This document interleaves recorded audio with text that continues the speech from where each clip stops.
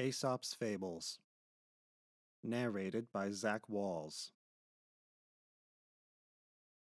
The Dog and the Shadow. It happened that a dog had got a piece of meat and was carrying it home in his mouth to eat it in peace. Now on his way home he had to cross a plank lying across a running brook.